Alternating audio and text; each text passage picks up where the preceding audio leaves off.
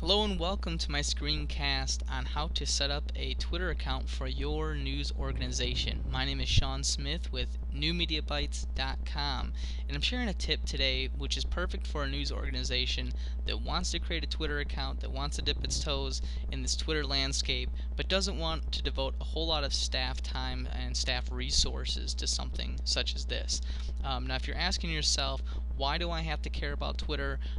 Real quick, the good thing about sharing your stories about Twitter is actually that you will be able to then share your content with a group of people who might not necessarily be looking for that type of content on your news site.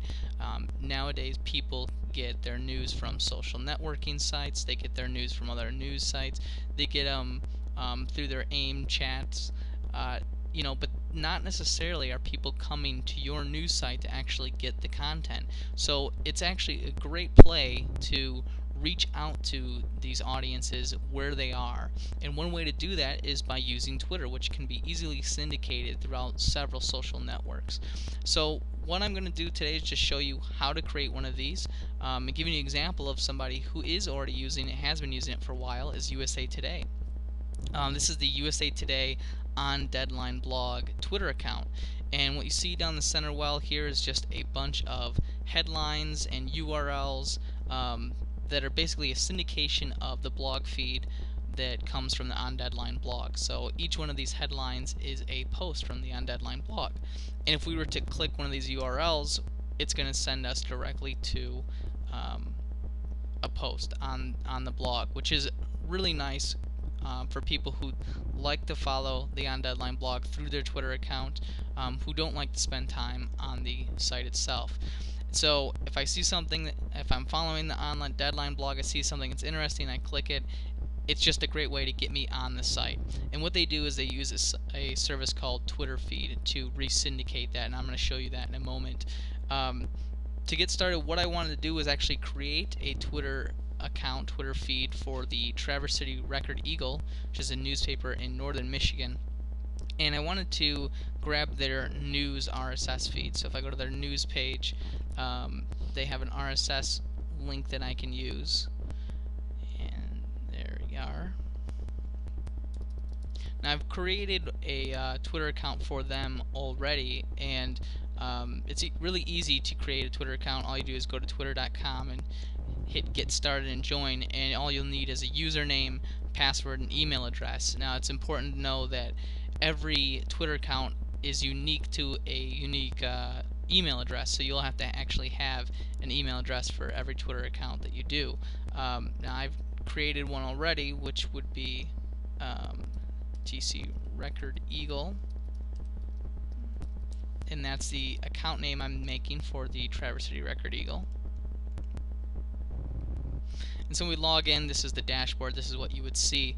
And we can change some settings, which would be really important if you're going to be creating a Twitter account for your newspaper. What you'll want to do is log into the account, and you want to change some items in here. And so you see my more info URL, especially important. We want to actually put a URL there.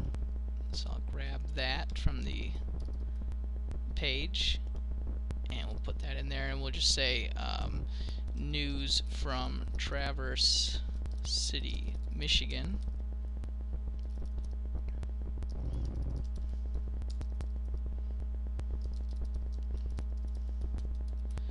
Just like that. We'll just say Traverse City. And you can tell that I'm actually saying Traverse City quite a lot there. That'll be good for SEO, but we don't need to say it that much. We might want to change things up with news. We'll just say latest news, business, sports, and entertainment. And that'll kind of give us some other things that people might be searching for, and we'll just save that. And so now we've kind of filled out our profile, which is good for people who are searching for organizations like us and want to see these keywords. And we can change our picture, which would change this regular thing there. I would just put a picture of the newspaper or the masthead in there. And we can change the design, and this is also kind of important just to kind of give a better presentation on the web. And something I'll do is just change the style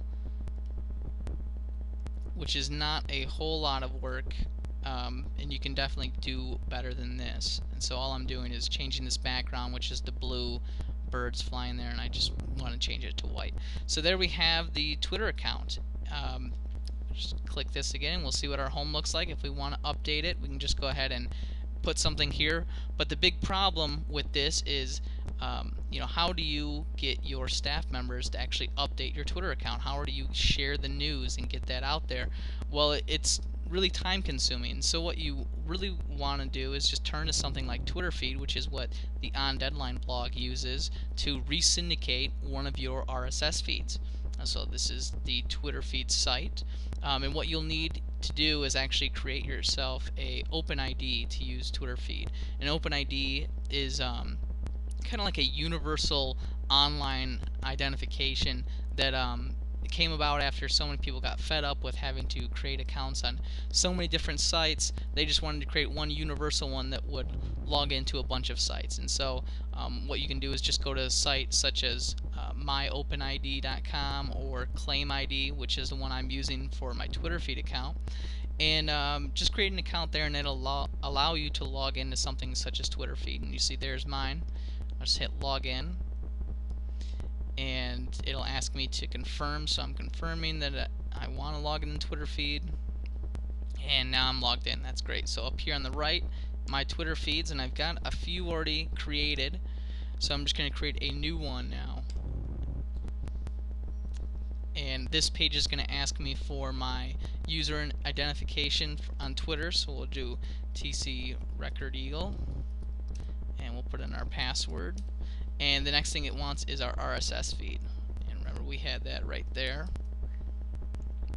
So we'll put in the RSS feed. Now we can test this to make sure it's parsing correctly, make sure the login works. It looks like that's good, and the RSS feed works, so wonderful. The next thing you'll see is the update frequency.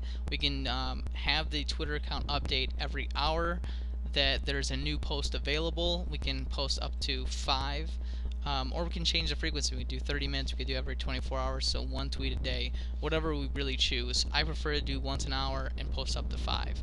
The next thing is title and description. I think we should probably stick to the title. You can leave the description in there, which would probably be the first couple words from maybe the first paragraph, but I think sticking with the title, as long as you write a good title, is good enough. So we'll just do that, and we'll hit create. And so what I just did is created a Twitter feed, which you see right there for TC Record Eagle, which brings in the news RSS feed from that Twitter account, and it will publish directly onto this page. So whenever a new entry actually goes on the news page of the Record Eagle using this RSS feed, now on the Twitter page it will send out a headline and a RSS link to the story, just like on the On Deadline blog.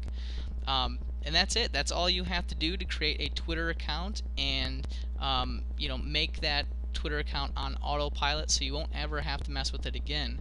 Now you definitely can log in and you can send updates, and that's definitely something I would encourage you to pursue, but if you just want to give it a quick go, that's how you do it. So happy Twittering.